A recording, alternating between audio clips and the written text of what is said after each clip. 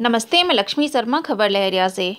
आइए आज 18 मार्च के दिन भर की मुख्य खबरें सुनते हैं। जिला वाराणसी मणिकर्णिका घाट पर आज एक अद्भुत नज़ारा देखने को मिलेगा, जो कि एक तरफ चिता जल रही है, दूसरी तरफ लोग ढोल नगारे बजा करके होली मना रहे हैं, जिसमें यहाँ पर लोग उसको मसालों की होली बोलते हैं और यह सदियों से परंपरा चली आ रही है। इसे वाराणसी की खास होली भी कहा जा सकता है। अयोध्या जिले के बीकापुर कोतवाली क्षेत्र में एक महिला बड़ौदा उत्तर प्रदेश ग्रामीण बैंक में रुपए जमा कराने जा रही थी। 2 बाइक सवार लुटेरों ने महिला के हाथ में चाकू मार 8,000 रुपए छीनकर भाग गए। अयोध्या जिले में ही छुट्टा जानवर पशु तस्करों के निशान पर होने का खुलासा बीकापुर पुलिस ने किया। आवारा पशुओं को पकड़कर पशु तस्कर सुनसान जंगल में बांध देते हैं और जब पशुओं की पर्याप्त संख्या हो जाती है तो वहां से लादान करके बिक्री के लिए ले जाते हैं। कोतवाल आशुतोष मिश्रा ने कहा कि ऐसे लोगों को पकड़ने का काम तेजी से किया गया है।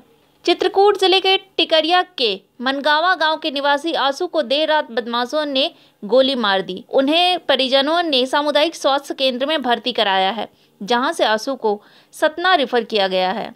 जिला ललितपुर के गांव सिंधवाहा के लोगों को नहीं मिल रहा मनरेगा में काम। सिंधवाहा में शहरिया लोगों के लगभग 300 परिवार हैं, जो काम न मिलने के कारण पलायन कर रहे हैं। गोवा के मुख्यमंत्री मनोहर पर्रिकर की अंतिम यात्रा शुरू हो चुकी है। मनोहर पर्रिकर की अंतिम यात्रा में हजारों लोग शामिल हैं। मनोहर कैंसर की बीमारी से जूझते हुए 63 साल की उम्र में रविवार को उनका निधन हो गया। गोवा में मुख्यमंत्री मनोहर पर्रिकर के निधन के एक दिन बाद कांग्रेस के विधायकों ने सोमवार को राज्यपाल मृदुला सिन्हा से मुलाकात की और तटीय राज्य में सरकार बनाने का दावा पेश किया। बिहार में सीपीआई नेताओं ने महागठबंधन में 6 सीटें मांगी है और इस जिद पर अड़े हैं कि हमें 6 से 1 भी सीट कम नहीं चाहिए। चीन के राजदूत लुओ झाहुई ने रविवार को भरोसा दिलाया कि यूएन में मसूद अजहर का मामला जल्द निपटेगा। उन्होंने कहा, हम मसूद को लेकर भारत की चिंताओं से अवगत हैं।